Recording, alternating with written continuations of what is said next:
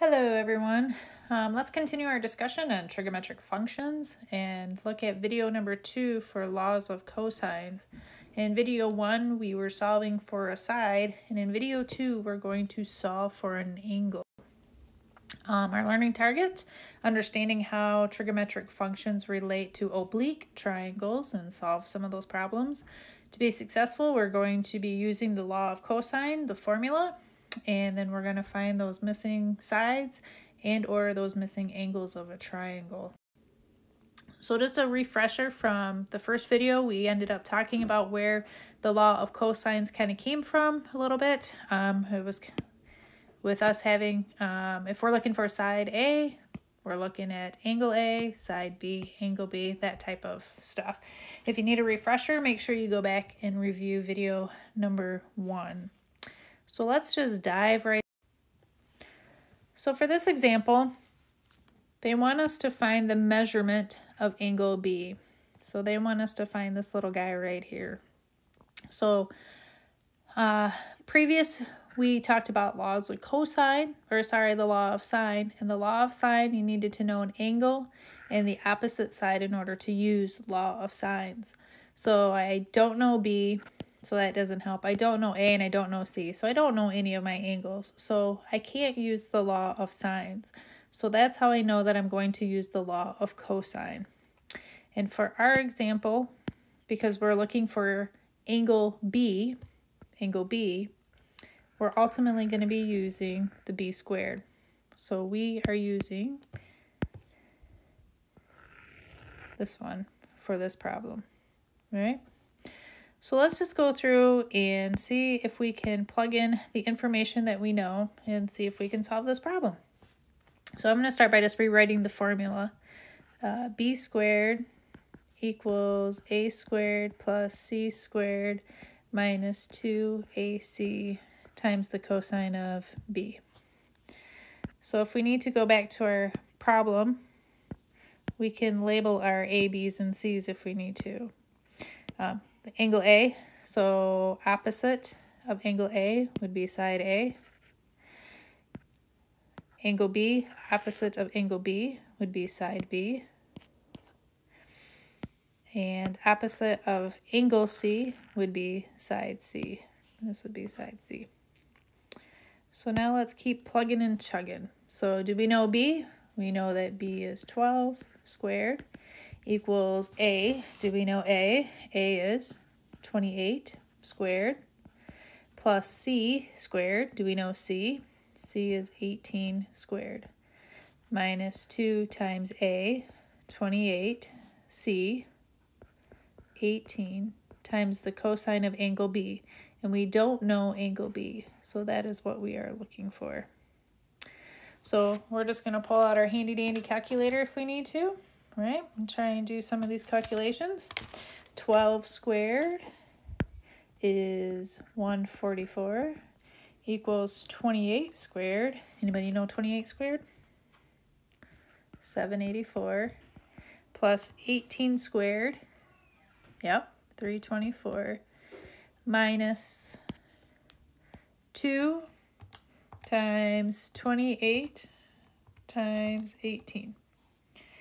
And I put that into my calculator, and we get 1008 times, the cosine of B.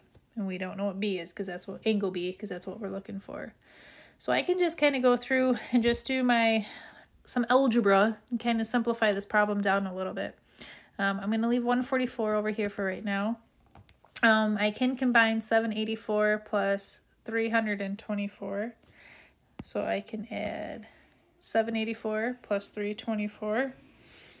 And that's going to give me 1108 minus 1008 times the cosine of B. A common mistake students will make is you will subtract these two numbers. And right now we cannot subtract these two numbers because you are multiplying it by the cosine of B. So even think of this as a variable, right? We don't know what B is, so technically it's a variable. So even if I just got rid of that cosine for a second, it would be 1108 minus 1008B, right? And we know we can't subtract those because they're not like terms. So make sure you are not subtracting these because you can't, because there's a multiplication right there, right? All right. So what do we do? Oh no, I don't know. Well, let's kind of do our algebra. We want to get b all by itself. So we got to get rid of all of this stuff. So the first thing I'm going to do to get rid of it is I'm going to subtract 1108 from both sides, right? 144 minus 1108 is negative 964 equals negative 1008 times the cosine of b, right? So I'm getting there. So I want to get b by itself. I got that cosine of b. We got this little multiplication going on right here. So I'm going to divide both sides by 1008. Divide by 1008, right? These are going to cancel. So then I'm going to be running out of colors. Out of 964 over 1108 equals the cosine of b. So we're almost there. So we have to get b all by itself. And in order to get b all by itself, we need to get rid of the cosine. And we learned that if we take the inverse of both sides, a function times its inverse ends up being 1. So I'm going to times this side by the cosine inverse, and I'm going to multiply this side as by the cosine inverse. So that's going to cancel out, right? So the cosine inverse of 964 over 1008 is going to equal angle B. So I'm going to put this into my calculator. I'm going to make sure that I'm in degree mode because I'm talking about degrees. And so I'm going to do the second cosine, oops, there's my little thingy, second cosine, which is going to give me my inverse of 964 divided by 1008. I'm going to hit enter, and I am going to get where B equals approximately 16.99. So I'm going to say that it's approximately 17 degrees. So there is my angle measure. Let's spice it up a little bit and try another problem. All right, let's try this really spicy problem. So on this problem, they want us to find the measurement of angle A. So we need to find this guy up here. So if we think of what we've been doing so far when it comes to the laws of sines and the laws of cosines, I can't use law of sine because I know this angle, but I don't know this side, and I don't know this angle, but I know this side kind of situation. So I need to use the laws of cosine. But in order to use law of cosine, usually we know the two sides, that angle in between, to find that third side. But on this one, they want us to find angle A. So this is actually a multi-step problem. So the first thing we're actually going to do is we're going to figure out side C.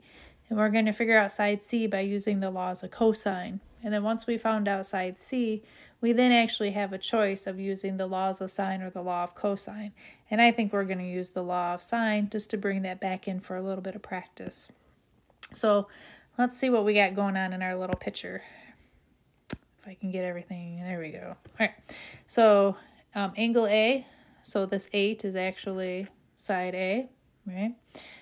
7 is opposite of angle B, so this would be side B. And then angle C, opposite would be side C.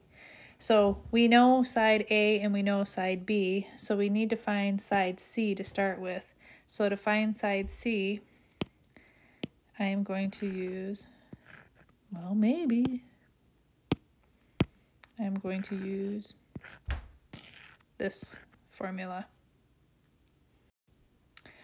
So I'm just going to rewrite it up here. So we would have C squared equals A squared plus B squared minus 2AB cosine of C. So let's plug in what we know. We're looking for C, so we don't know what C is. A is 8 squared plus B, 7 squared, minus 2 times 8 times 7 times the cosine of angle C, which is 56 degrees.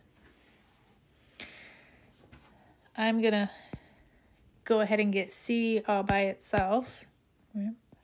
And in order to get C all by itself, because right now it's C squared, to get rid of the squared, I'm going to take the square root of both sides. So when I take the square root of C squared, I get C. Then I got to take the square root of all of that guy, which is 8 squared plus 7 squared minus 2 times 8 times 7 times the cosine of 56. Right? And then I'm just going to go ahead and plug this into my calculator. And I am going to get C equals, pull out your fancy-dancy calculator, turn it on. Second x squared gives me my square root. Right? Play along with me. 8 squared plus 7 squared minus 2 times 8 times 7 times the cosine of 56. And I know that I'm in degree mode. I double checked that before I started doing these problems. So I'm in degree mode, so I'm good to go because I'm talking about degrees. And I hit enter, and I end up getting C is approximately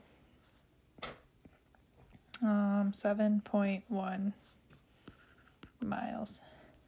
So I'm going to go ahead and add that into my problem. This is 7.1, just so it's on the picture for me. Because ultimately, I need to find angle A. So I need to find this guy up here. So this is where, granted, you could go back and you could use law of sine, or excuse me, law of cosine, and put in your A squared and find out angle A. If that's what you want to do, go ahead. If that's your prerogative and that makes you warm and fuzzy inside.